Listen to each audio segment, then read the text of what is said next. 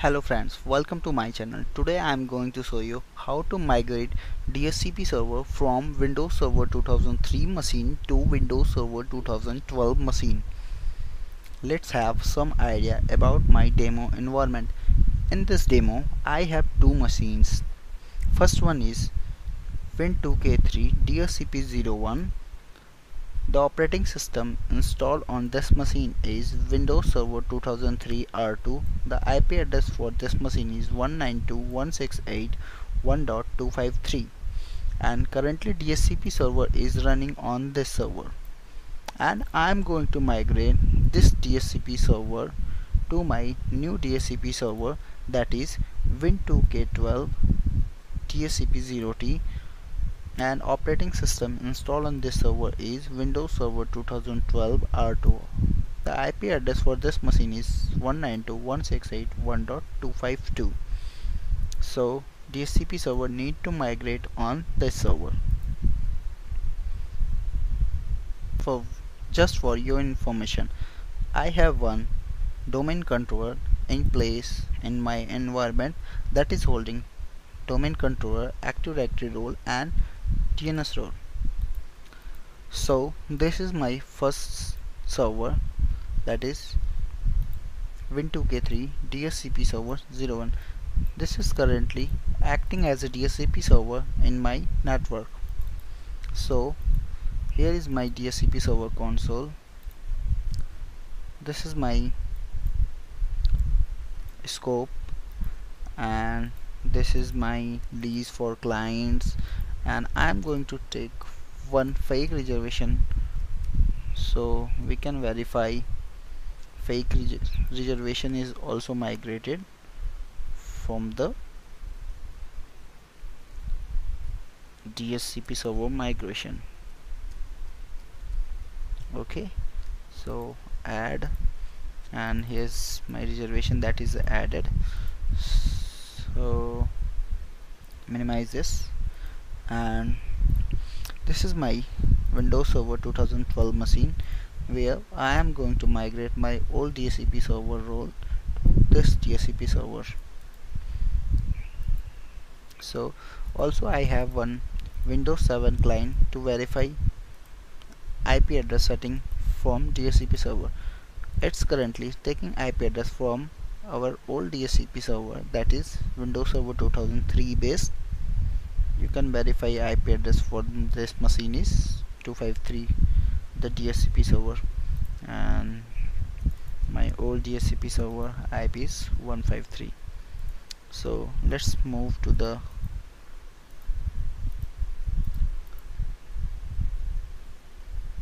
commands. So DHCP server migration step. First we need to install DHCP role on Win2K12 DHCP server from add roles. I'm on Windows Server 2012 machine. This is my server manager dashboard. I'm going to click on manage, add roles and features, and I'm going to click next. Installation type next. The server selection is okay, it's my server. Next, I'm going to tick DHCP server and it's going to install tool also. So add features, click next. Next, DHCP server and click next. Confirmation installation selection. So I am going to click on install. Installation is running. We can verify IP address for this machine is 192.168.1.252. So I'm just going on the screen of the installation. Installation is started on the host name.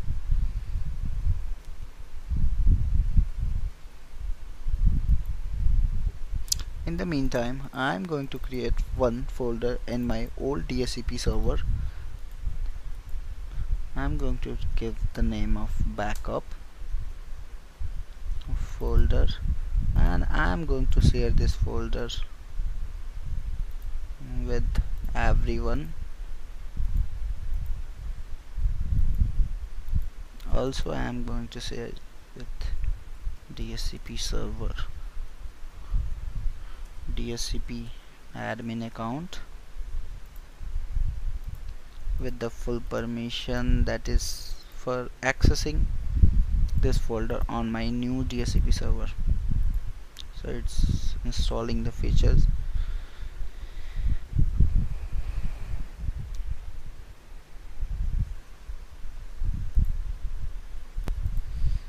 We can verify installation succeed, but configuration required. So I am going to click on complete DHCP configuration, and it's just asking for administrator account for the DHCP server to authorize this DHCP server in my Active Directory. So I'm going to same account that I have logged in my DHCP server is DHCP admin. So I'm going to just click on commit. So creating security group done, authorizing DHCP server done. So everything seems like done successfully. So now I am going to open my DHCP server console. Here is my DHCP server console, where you can verify. I have nothing in DHCP server settings actually. So I'm going on my old DHCP server and just opening the command prompt, and I'm going to type command to back up my DHCP server settings and database and save at this location D drive backup folder. Command for taking backup for DHCP server is net sh DHCP server export. I'm going to give path of my DHCP database d slash backup.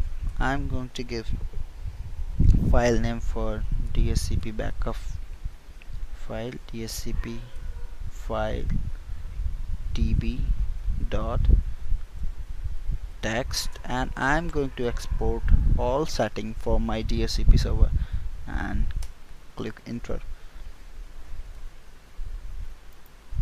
So we can see here is one file created with the DHCP file db.txt, and it's showing me command completed successfully. So my backup setting for my DHCP server is generated successfully at location. Now I am going on my new DHCP server. I am going to open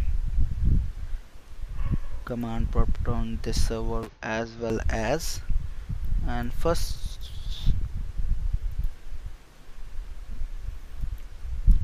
I need to copy DHCP server backup from my old DHCP server.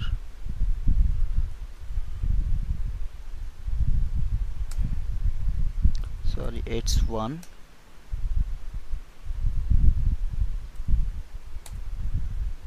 And here is the file. I'm going to copy this file to my local machine, paste and close it. And now I am going to restore, or you can say import my DHCP server setting from that file. The command from importing is DHCP net sh DHCP server import d colon path of the file, and the path of the file is D drive, and just exactly type the same path DHCP file db dot text, and I'm going to use all commands.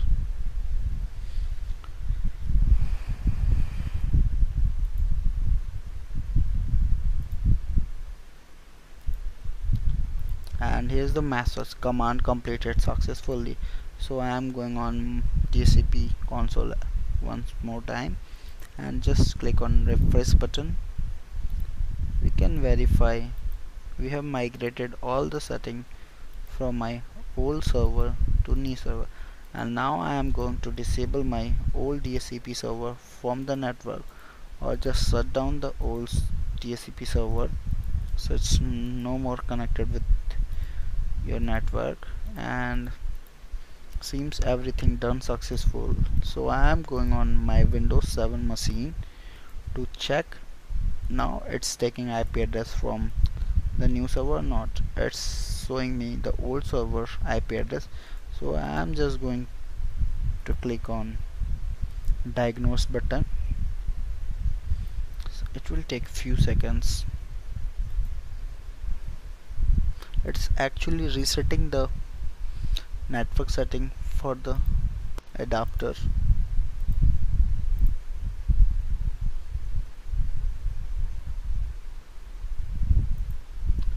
It's saying reset the local area connection adapter. So I think now it's done. We can verify it's taking IP address from our new DHCP server, that is 192.168.2.252.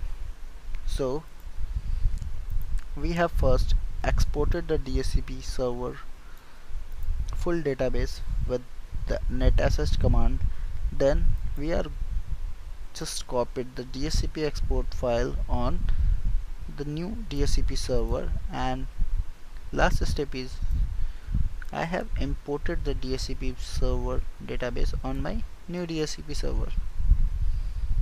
So it's everything done, and you can verify everything seems good. So cancel it, no problem. Thank you for watching. Please subscribe me for more videos. Thanks once again.